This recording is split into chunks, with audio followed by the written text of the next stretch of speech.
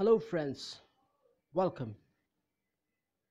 Today I'm going to show you how to delete the temporary files on your mobile phone, which is also known as cached data.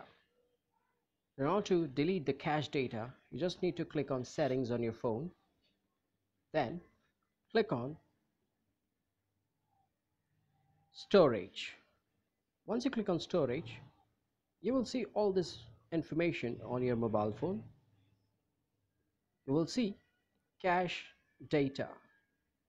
So it is still calculating the cache data on your mobile phone. So just wait and see how much is the temporary files on your phone.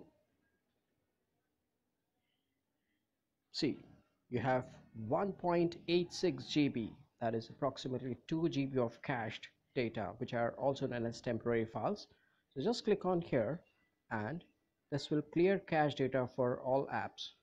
Don't worry, nothing important would be deleted. Just click on OK and you see this available space which has increased.